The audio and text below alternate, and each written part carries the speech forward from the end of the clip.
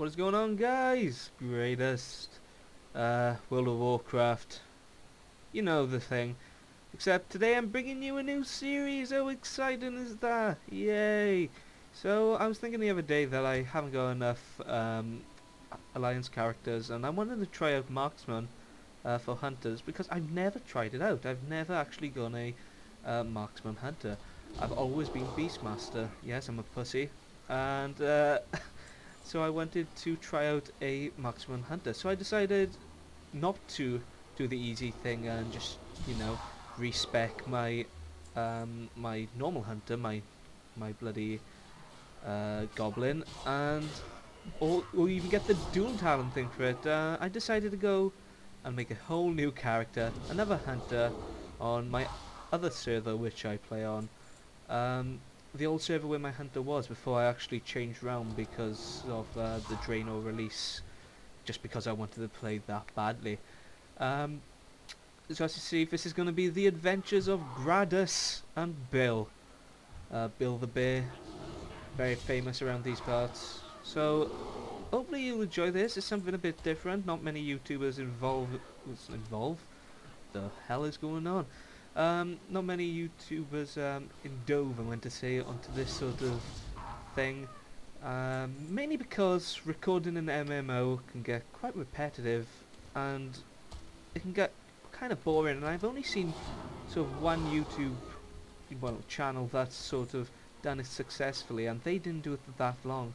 That was Yogscast. They sort of maintained it for quite a long time, their Cataclysm videos, but then at the same time they didn't do that many.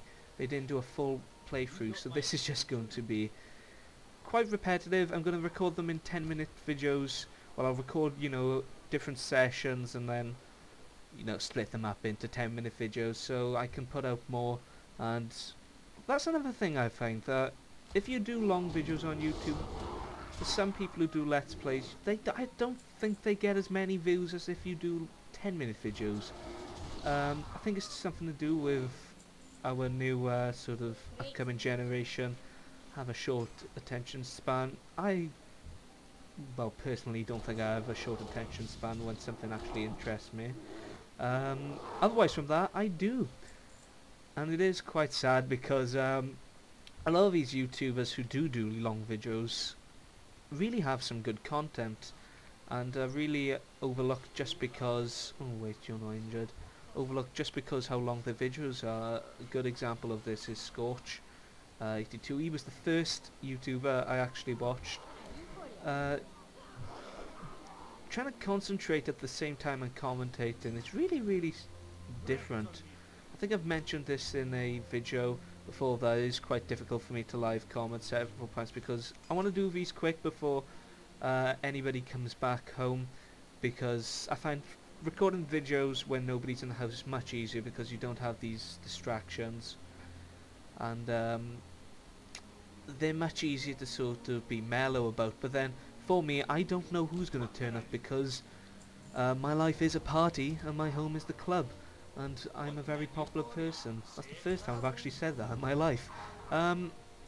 So yeah, going back to Scorch. Scorch was the first person I sort of watched do YouTube videos, and that was because I wanted to know more about Infamous. And at the time, I was new to the internet. This was about 5 years ago, and I was new to the internet. And honestly, I haven't been using the internet for as long as a lot of the people I know, and yet I'm probably the one who's addicted to it the most.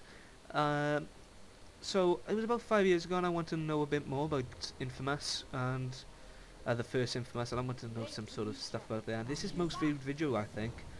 So I decided to, search it up. And my brother told me about YouTube, and I went on YouTube, and I found Scorch, and I proceeded to watch nearly every single video he had put out at that time. At that time, I tried doing sort of YouTube myself, and it failed miserably. It was absolutely awful. I'm probably one of the YouTubers who still do YouTube, who's had probably the most channels, or has been involved on most channels. I've been involved on around a good 30 channels. I've made about 30 channels, about 27 of them being my own. What's this? Oh yeah, the Forgotten Dwarf thing. Yeah, I've had so many channels, and about 20 of them have been Greydust. Literally, if you look up MrGraydust now, you'll find one of my old channels now where I've up about 2 years ago, where I uploaded just really cheap videos, and whenever I watch it, I feel like suicide. It's absolutely terrible. They are just so embarrassing to watch. You watch them, seriously, if you watch them, type in MrGraydust into YouTube, pause this video and type it in now. It's just, oh shit. One of the videos I put on there was literally a sped up version, well, not even sped up, I just increased the BPM on it of Greyhound by Swedish House Mafia, and I managed to get like 100,000 views on it, and it's one of my most embarrassing videos to date, just because it's not my content, but it counted at the time because, you know, it counted as a sort of remix because I increased the BPM. People would comment, "Why the fuck have you messed with the song?" And I was like, I don't know. I would take anything back. I'd give everything to have that YouTube channel back, just because that YouTube channel was the shit. It was, I would have got rid of that video instantly, just kept the amount of views I had, and then people would have gone on my my channel and just go, "Oh yes, he has a lot of views. I wonder where he's got these views from." Hopefully that would have been the impression I would have made. So I'm trying to find these bloody forgotten dwarven artifacts. Where are they? Probably past level 5 already. I'm not a very big alliance lover. I've never been an alliance lover. God knows why. Probably because I started off as Horde, because my brother was on Horde. Well, originally he was on Alliance, but he moved to Horde to make a tank, due to the Alliance basically being run by 12-year-old kids in Goldshire having sex. Yeah, that is basically how I assume the Alliance to be. The Horde, on the other hand, I don't know. My personal opinion is, if you have the chance to be a big bulging orc, but then at the same time still redeem a hero status, then why the hell would you turn that chance down? Anybody who goes human, yes, the new human model is absolutely stunning, I will agree with that, but let's be honest here, what would you rather go, a human or orc? Orcs, you know, big muscly bastards who can take down about 50 men, or, "Oh, look at me, I'm a human, oh, justice, justice." It's complete bullshit. Anybody goes Alliance, I just don't really like it. These are the only class I can accept. These and gnomes, just because they're very different there. Dwarfs I've always adored. When I first played World of Warcraft, actually, back in 07, when I had a go with my brother, I wanted to make a dwarf just because I've always had this obsession with dwarfs or wizards. That's the only exception I will have with humans. Hence probably why I really like Khadgar in this game. I think the Khadgar looks quite cool. I am gutted they've got rid of his beard. Ooh, what the hell is that on the floor? Oh, it's my sock. Yeah, I am pretty gutted they got rid of his epic beard that he used to have when he was in Shatterout. But I think he looks quite cool. I think he's the best model human in the game. Better than the king, Varian Rin, is I'm not sure. I do know his name, but I don't at the same time. That's how successful that is. Yeah, but I'm not that fussed on the Alliance. There's not many of the leaders I like as well. Most of the Horde leaders, apart from Sylvanas, I like. Sylvanas I find just to be aggravating. I've never liked it for some reason. There's something about Sylvanas' character in any sort of thing, even if it comes to TV shows. I don't like that sort of character. I do think though that they should have done more with the Pandas characters, G Firepaw and Isa, the woman for the Alliance.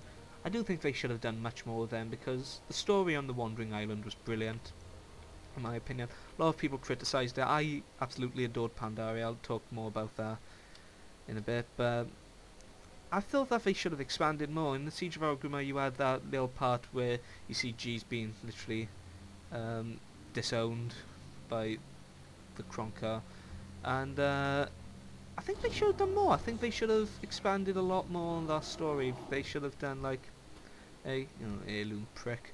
They should have sort of gone more into what happens after it, because in the book, I can't remember the book, the trial of Garrosh one, I don't know what the name of it is.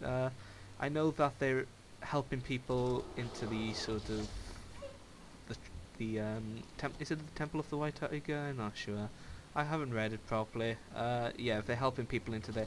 But then we haven't heard anything about them since. I want to know more. I want to know if G managed to get lucky. I want to know if Ice is basically still friend zoning him. I want to know if you know, just more stuff about the Panda's leader, because they are considered the Panda Aryan leader. You'll go on any sort of information site, they'll always say that those two are the leaders.